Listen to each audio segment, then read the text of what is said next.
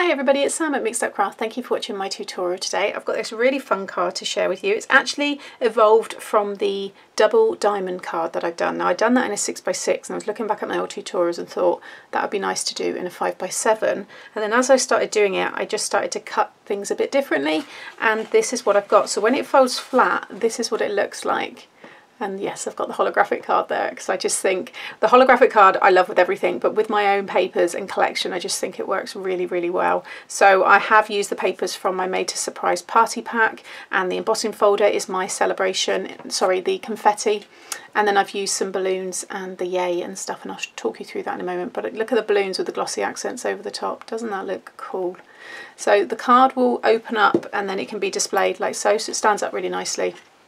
Bring it up a bit closer there just so you can see all the different texture and layers, and then on the back you have your space to be able to write your message. So the whole thing will fold flat. Obviously I do have the dimension with the rosette, so I would pop this into one of my 5x7 box envelopes and I'll link them, or you can just use it in one of like the bouncy envelopes, and that would work fine. But again, if you're not adding all that dimension, then it will fit into a standard 5x7 envelope. But I just think it's so much fun. So yeah, let me show you how to make this. Okay, so I use that lovely turquoise colour, and that is the, I want to say it's the Tonic Studio one. I'll link it if I can find it. Today's is going to be this pink one here. So I've done the balloons, I've done lots of stuff because it's pretty easy. I'll just talk you through what I've done. The supplies I've used, I used the Woodware One-Liners. It's a great stamp set. Again, I'll try and share if it's still available, but I just used the Happy Birthday to You there at the top. Then that's my confetti embossing folder. Really nice, especially against that mirrored cardstock or the holographic. You can just really see it does show up really well. And then the balloons, it's this one here. It's a first edition balloon dies, and I use the yay. I just cut off the bottoms there, just so it literally just says the yay in the middle of the rosette. So that's what I use for that. And that comes with these 4 balloons, you know, these 3 big balloons. So there's 4 altogether. This one here is an old Dovecraft one, along with this little one here, but any balloons will work. But that, if you've got the Dovecraft one, that's the one that I've used there. And then my paper pad is this one. I love it. I've used it so much. It's just such a fun, happy cut paper pad. And I think because of all the colours it has, it goes with so many different card, you know, plain card colours. And this is the party paper pad.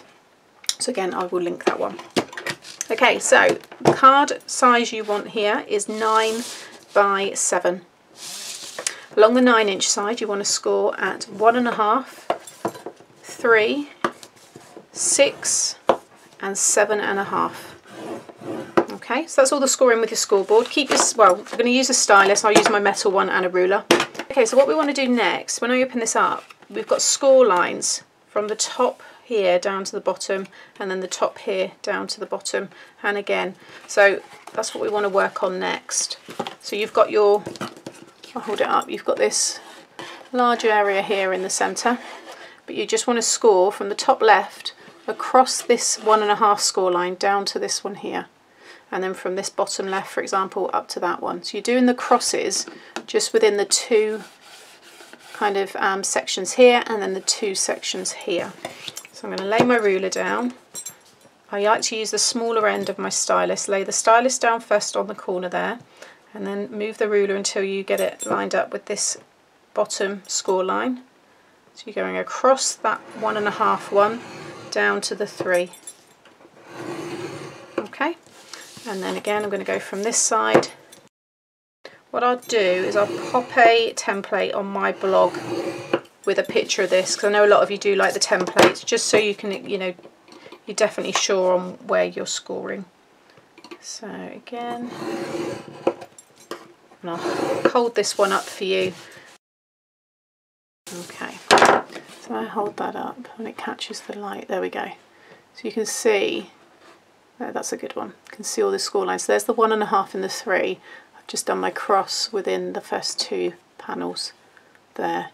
And then down here, you can see, so all of that middle section, that large bit is all empty. And then just go down and go across those other 2. Okay, so that now is all of our scoring done.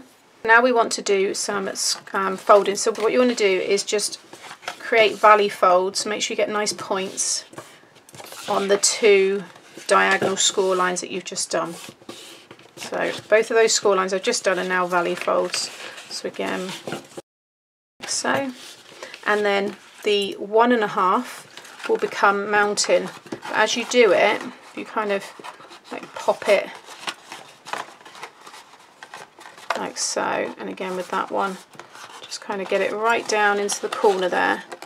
So you can see valley, valley, but mountain folds for these pieces here. Okay, and then this one here needs to become a mountain, so that then folds behind like so, and then you can push all that down, and these kind of pop out. They look like a wing. It reminded me a bit of a spaceship. I haven't yet decided what I'm going to call it. Obviously you would have seen already now because it would go into the title, but as I'm doing it still, I'm not sure. But it did remind me of something out of Star Wars. Just make sure everything's burnished well. Okay, so now you can see it stays in its shape, and then you can just open it up slightly and it will stand up really nicely. So now we just need to do some decoration on our mats and layers. So I have already stuck down this one here. So that's going to go in the centre like so. And this one measures, so the holographic is 2 3/4 by 6 3/4, and then you'll have 2 1/2 by 6 1/2 with the pattern paper, and that's going to stick on there like so. Then I've got this piece which is going to go on the other side for you to be able to write on, and that's 2 3/4 by 6 3/4. Again, if you want to do mats and layers you can, but I'm just going to keep that plain white. And then those are going to be for the sides, but we'll go through these little pieces. So you can see there where I've embossed them, and then I've got my white mat layer. Okay, so you want 4 pieces that are 1 1/4 by 3. I'm using the white, and then you want 4 pieces for your layer, which is 1 by 2 5/8. Okay, these pieces for the sides are 1 1/4 by 6 1/4, and they're going to be these larger triangles here. So first of all, get my trimmer, and I'm going to lay this out just so you can make sense of it all. So I'm going to cut one of these from one corner, top corner, down to the bottom. So I'm doing top left down to bottom right. Okay, like so. And now one of them will go down here. It's going to go with the white, which I'll do in a minute, and one will go up there. So you see now how that works. So then this next one I will have to do, well, I could do the same again and then it'll go on that side. So I'm going to do top left to bottom right.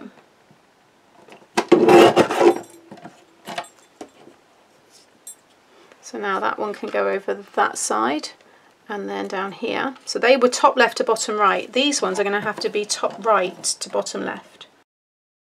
That one can go there, and that one can go there. So again, top right, bottom left, and then that one can go just there, and that one can go there. And then with the white, it doesn't matter because it's plain and it's, you know, double-sided, it's the same. I can just cut them all top left to bottom right, and I can just flip them over. So it's, you know, it really doesn't matter, but that will now have one of those like so. You can see there, that one, and then I can have that one there. So I'm going to cut all of those. But if you're, again, if you've got a pattern, then you'll have to do 2 one way and 2 another way. But I can just, again, flip all those over, so they're going to go there. Okay, and then, so that's all that ready. With these 2 pieces here, you just want to mark halfway. I'm just going to use my stylus to put a little indent in the mirrored card. So you want to do at 1 3/8 because that's halfway. So 1 3/8 and 1 3/8, and then you're just going to trim. Again, if it's plain like mine, then it won't matter. You can have 2 the same because you can just flip them around. But if it's pattern or directional, then you'll need to make sure you're checking it all when you know, on the card for the piece, for the areas that you want. Make sure you're checking that it's all going to be in the right direction. But now that one is going to go in there, and then that one can go in there. So you've got these pieces all left over as well, which I didn't check actually. Would they become the same? Yes, they would. Ah, so there you go. If you want to use them as your mat layer, so they're going to be too big for me because I'm using the white anyway. But I didn't think about that. But you do have 2, so you could use them to fill those spaces. So I know lots of you watch the tutorials first, so there you go, that might save you some cardstock. I'm now going to go and get all of this stuck down. Okay, so that's everything stuck down. Also, you do have that panel, but I just decided I don't think it's needed, because you're never really going to see it. You know, when it's open and it's displayed, it's just not really, well, I guess, look, it's up to you. I haven't. But if you do want to, then you can. And then then I would imagine you're going to have, you know, another 4 corners, so they would become matte layers. So it's up to you. There is a way, if you don't want to do that white. I think if I hadn't done the white and I'd done holographic as the matte layer, then maybe I would have realised that and then done it that way. But I like the white, and I wanted the embossed layer to be in the holographic, which I think looks really nice with the confetti there. But anyway, that's all done. So now it's just to finish off. So the rosette is just a piece of 1 inch by 12. You can have it slightly shorter, 11, you know, or A4 length. And then I just scored it every 1/4 of an inch, concertina fold, and then just stick it together. I always use hot glue. I just use the circle punches there, but I'm going to pop that one. Same, I'm literally just going to copy that. I love it. I think the balloon positioning, everything. So all the balloons I've already gone and done. I've put a little bit of hot glue and some of this lovely string here. It's gold, which obviously I would have, I guess, preferred silver, but actually gold and silver does look great mixed together. And I think just because there's so much shine and, you know, sparkle with this card, I think it looks really nice. It's just so tactile, it's great. So I'm now going to position all this down. I am using my hot glue gun there, so that's warming up nicely. And yeah, I'm going to pop it on high speed, get this all stuck down, and then I'll finish it off with the glossy accents.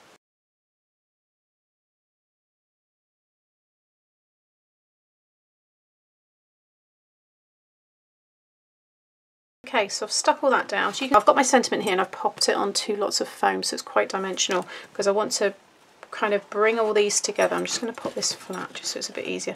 Pull them nice and taut, and then you'll see where I've put my foam, I've put just one, I've left this gap basically where my finger is, so that can go over this piece here. So what I want to do is decide where I want it, so it's going to go there, and then with my hot glue I'm just going to just lay a little bead of glue just over all of them and just hold that there, and then with my other hand I'm just going to take the backing off of this very carefully, make sure that's straight, which it is. It's still drying, so I'm not going to move it away yet. I want to keep it nice and taut still while that glue dries. So, and then I can just trim off the ends. Those are a little bit longer, should have gone a bit higher, but it still looks great. I still love it. You can see now there, it all folds flat. So then the glossy accents. So those of you that have never seen this before, this is the glossy accents. It's an adhesive, but lots of people use it to create shine on their cards, so you will often see me use it just to add a little bit extra. And also on lots of the underwater cards, it's great if you want to create like bubble effect.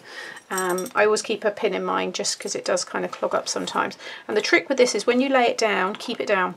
If you keep lifting it up, you're going to create air bubbles in it. And if you do get any air bubbles, if you lightly blast it with your heat tool, it will get rid of them.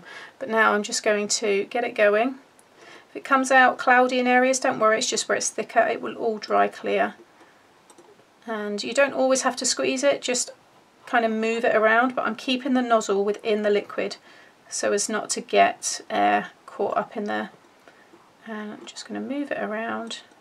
Self-leveling as well, so it will kind of find its place. Move that all around. Once you've got a load down there, I'm not squeezing it anymore, so there's no air coming out, so I can just move it around. But you can see I've covered that whole balloon now. You need to keep it nice and straight or flat because it will, you know, kind of drop. But I'm now going to just do all the rest. You could do them before you pop them down if you want, but I find it easier to do these things when they're all in place. Okay, so that is the card finished. So I'll just pop my pin back in there, and then I'll just bring that one up so you can see. There we go. So it's still levelling out a little bit. Probably join it up there actually. You can always just come in. Yeah, it needs to be joined. There we go. Sometimes when you hit it in the light, there we go, it's starting to smooth out a bit more. But I love the finish, especially on balloons. I think it looks really, really good. So that is the finished card. So you can see just how fun that is. I love all the colour. Careful not to touch it there, but it all folds flat. Like I said, it would fit in my box envelope, so they would have popped up along the tutorial. I'll link them at the end as well. but I think it's lots and lots of fun. So that's the pink, and then there is the turquoise. So thank you for watching. As always, I always say it, but everything will be linked below. Please check out these tutorials that come up here as well. If I remember, I'll put the double diamond so you can see the other version, because that's in 6x6. Also, there'll be a picture of my face somewhere here. If you haven't subscribed, I'd really appreciate it if you did. If you enjoyed today's tutorial, you'll get to see lots more, plus my huge catalogue of tutorials that I've already got on there. If you hit the notification bell as well, you'll be notified every time I upload a new video. So thank you for watching, and I'll be back again very soon. Bye.